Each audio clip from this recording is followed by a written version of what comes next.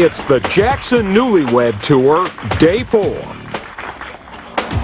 But behind the confetti and the chaos, hard copy has uncovered another side of Michael and Lisa Marie's Hungarian holiday. From Michael's charitable adoption attempts to his controversial video, the King of Pop is causing quite a commotion. In a tender moment at a children's hospital, there are reports that Michael offered to adopt a little Hungarian girl for his bride.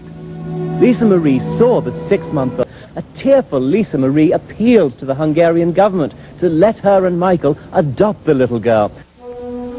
The doctor said no, but that didn't stop the disappointed couple from helping other sick children. Mr. and Mrs. Jackson offered to pay $120,000 for a liver transplant for this 4-year-old boy. Without Michael's help, little Bella Farkas would live only a year.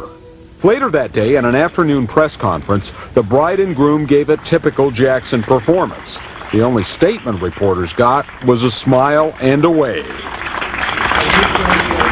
But of course, Mishu was a little more giving. You remember Michael and Lisa Marie's little buddy. The circus performer was putting on quite a show.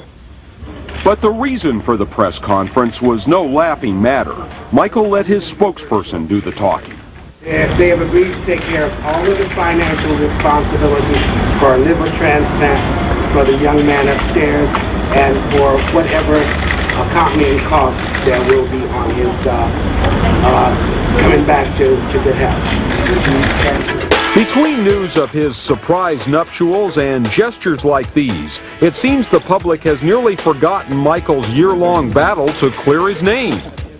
He may hope his past controversies are fading, but leave it to Michael to find something else to agitate his Eastern European hosts.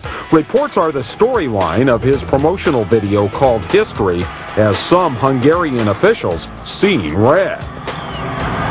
He appears in full combat gear. Those who did see the gloved one while filming say he's not going to be making fashion history with this one. Michael wears the same old military-style black leather outfit we've seen dozens of times before. Those jackboots and metal breastplate looked fine in bad, but this is Budapest, not the Bronx.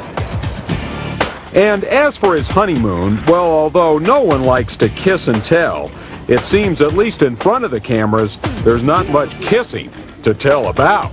The two, while friendly, do not seem like a couple of newlyweds desperately in love. They don't hold hands or touch in public, and screams of just one kiss from fans looking for reassurance have only met with stony stares from the pair.